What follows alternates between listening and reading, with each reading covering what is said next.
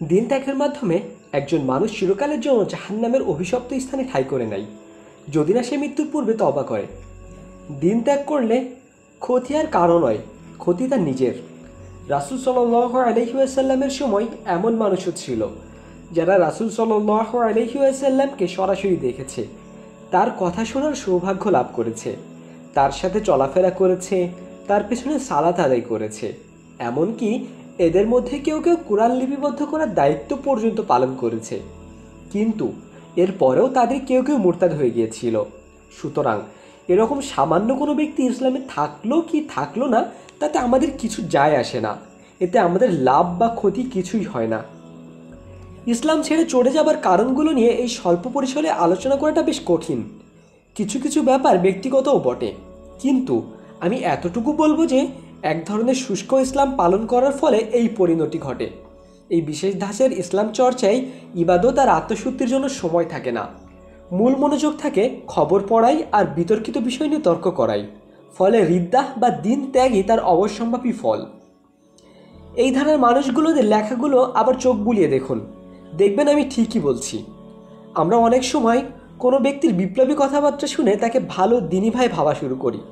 তখন এমনটা হতে পারে যে আমরা তার বিদ্রোহী চেতনাকে দিনের প্রতি আন্তরিক উৎসাহ ও নিষ্ঠা বলে ভুল করছি। প্রকৃতপক্ষে এমনটা হতে পারে যে ওই ব্যক্তির জন্য ইসলাম শুধুমাত্র এক মাসের স্পেশাল অফার। এরকম হওয়ার সবচেয়ে বড় লক্ষণ হলো তার কথাবার্তা ও দিনী পড়াশোনার মাঝে অন্তর কোমলকালী বিষয়সমূহকে নগণ্য উপস্থিতি, কখনো নফল ইবাদত না করা এবং ইসলামকে একটি পূর্ণাঙ্গ আদর্শ, একটি পূর্ণাঙ্গ জীবন ব্যবস্থা, একটি পূর্ণাঙ্গ ধারণা হিসেবে অনুধাবন করার চেষ্টা না করাও এর অন্তর্ভুক্ত। এই ধরনের মানুষগুলো শুধুমাত্র বিতর্কিত ও আমোদজনক বিষয়গুলো নিয়ে তর্কে মেতে থাকতে দেখা যায়, কারণ শুধুমাত্র স্রোতের বিপরীতে দাঁড়িয়ে নিজেকে সবার চাইতে আলাদা প্রমাণ করার আকাঙ্ক্ষা থেকে এই মানুষগুলোকে ইসলামে প্রবেশ করে। আল্লাহ সুবহানাহু ওয়া তাআলার কাছে নিজেকে সমর্পণ করে দিতে নয়। তারা পুরনো কথা শুনতে আগ্রহ পায় না, সবসময় নতুন কিছুর জন্য অস্থির হয়ে থাকে। শতকরা ৯৯% ক্ষেত্রে এটাই তাদের ইসলামের ব্যাপারে অনাগ্রহী গড়ে তোলার কারণ। এই ধরনের লক্ষণগুলো অন্য যাদের মধ্যে দেখা যায় তাদের নিয়েও আমাদের খুব বেশি ভয় হয়। খুব বেশি দেরি হয়ে যাবার আগে নিজেকে রক্ষা করুন। দিনের মাঝে বিতর্ক আর বিনোদন খোঁজা বন্ধ করুন। আল্লাহ সুবহানাহু ওয়া তাআলা সম্পর্কে জানতে ও তার সম্পর্কে সচেতন হতে চেষ্টা করুন আল্লাহ সুবহানাহু ওয়া তাআলার সাথে নিজের সম্পর্ক গড়ে তুলতে। কারো কারো কাছে হয়তো এটা একঘেয়ে এবং বিরক্তিকর মনে হতে পারে, কিন্তু শেষ পর্যন্ত এটাই আপনাকে রক্ষা করবে। সবসময় বিতর্কিত বিষয় নিয়ে ব্যস্ত থাকবেন না এবং তার বদলে প্রতিদিন চোখ বোলানোর জন্য নিজের বইগুলোকে আপনার টেবিলে স্থান দিন। আল কোরআন, রিয়াজুস সালিহিন, ইমাম নববীর, আল জুহদ, ইমাম আহমদ, এই বইগুলো শুধু শুধু লেখা হয়নি। এই সিলেবাসটি নিয়মিত ধরে রাখার চেষ্টা করুন। এগুলো নিয়মিত পড়লে আপনার হৃদয়ের চারপাশে একটি দুর্গ গড়ে উঠবে। যখন ফিতনার আঘাত আসবে তখন এই দুর্গই আপনাকে রক্ষা করবে। এবং নিশ্চিত থাকুন, আজ হোক কাল হোক, ফিতনার এই আঘাত একসময় আসবেই। রাসূল সাল্লাল্লাহু আলাইহি ওয়াসাল্লামের একটি হাদিস আছে যা এই ক্ষেত্রে সবচেয়ে বেশি প্রযোজ্য। ইয়াহইয়া ইবনে আইয়ুব, কুতাইবা ও ইবনে জোহর আবু হুরায়রা রাদিয়াল্লাহু তাআলা আনহু হতে বর্ণনা করেন যে রাসূল সাল্লাল্লাহু আলাইহি ওয়াসাল্লাম বলেন, অন্ধকার রাতের মতো ফিতনা আসার আগেই তোমরা নেক আমলের প্রতি অগ্রসর হও। সেই সময় সকালে একজন মুমিন হলে বিকালে কাফির হয়ে যাবে, বিকালে মুমিন হলে সকালে কাফির হয়ে যাবে। দুনিয়ার সামগ্রীর বিনিময়ে সে তার দিন বিক্রি করে বসবে। ইসলামিক ফাউন্ডেশন, সহিহ মুসলিম, অধ্যায় 1, কিতাবুল ইমান, হাদিস নাম্বার 214। আমরা অত্যন্ত কঠিন সময়ে বসবাস করছি।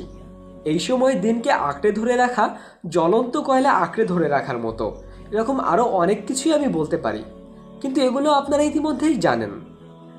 আমাদের মূল সমস্যা হলো আমাদের ইমান ও দিনকে দৃঢ় রাখার যে ধীর ও ক্লান্তিকর এবং কঠিন পথটি আছে তা আমরা পাশ কাটিয়ে যেতে চাই।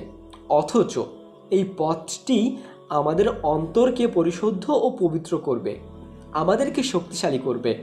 আল্লাহ সুবহানাহু ওয়া তাআলা আমাদের জন্য যে পরীক্ষা রেখেছেন তার জন্য আমাদেরকে প্রস্তুত করবে।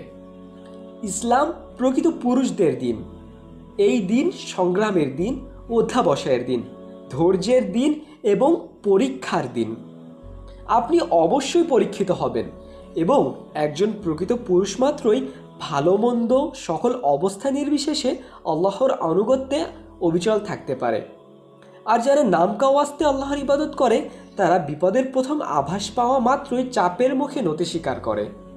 এছাড়া আরেকটি গুরুত্বপূর্ণ ব্যাপার হলো আমাদের কারো কারো মনে আমাদের অজান্তেই এক ধরনের গোপন অহংকার কাজ করে। দৃঢ় স্থির সংকল্প হবার জন্য আমরা আমাদের নিজেদের উপরেই ভরসা করি এবং ভাবতে শুরু করি আমরা বর্তমানে ইলম, আকিদা ও ইমানের যে পর্যায়ে উপনীত হয়েছি সেটা সম্ভব হয়েছে আমাদের নিজেদের চেষ্টার মাধ্যমেই। আমি এরকম অসংখ্য ভাইকে দেখেছি, তারা কখনো দিন বা সুন্নাত ছেড়ে দেবেন আমি কখনো কল্পনাও করতে পারিনি, কিন্তু তাই হয়েছে। এবং এরকম হওয়ার মূল কারণ আমাদের এই ধরনের চিন্তাধারা।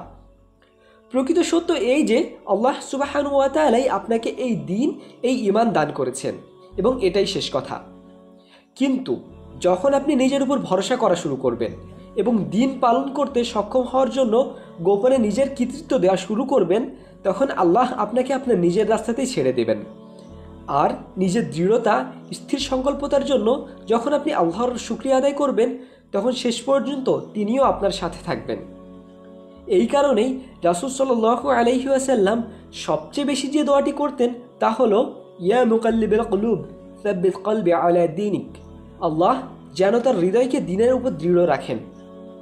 ঈমানের প্রশ্নে আমরা সকলেই আল্লাহর রহমতের উপর নির্ভরশীল। আমি নিশ্চিতভাবে বলতে পারি অনেকেই আন্তরিকভাবে নিয়মিত এই দোয়া করেননি। তারা তাদের অন্তরে এই গোপন অহংকার আর অধ্যত্বের কারণেই এই রিদ্দাহ বা এই অবস্থায় উপনীত হয়েছে এবং শেষ পর্যন্ত প্রত্যেক মুরতাদের পরিবর্তে 1009 মুসলিম ইসলামে প্রবেশ করে। যেদিন আমরা নিশ্চিত হলাম যে এক ব্যক্তি ইসলাম ত্যাগ করেছে, সেই একই দিনে আমি মসজিদে বসে 55 বছর বয়স্ক একজন হিস্প্যানিক ব্যক্তিকে শাহাদা গ্রহণ করতে দেখেছি। তাই মনে রাখবেন, যখন কেউ মুরতাদ হয়ে যায় তখন যা ক্ষতি হবার তার পুরোটাই তারই, আমাদের না। আমাদের কাজ হলো আমাদের হৃদয়গুলোকে দুর্গে পরিণত করা, কারণ যে বৈরী এবং কষ্টকর সময়ে আমরা বসবাস করছি এবং সামনে যে ফিতনা আসছে এটি হলো তার মোকাবেলা করার একমাত্র উপায়।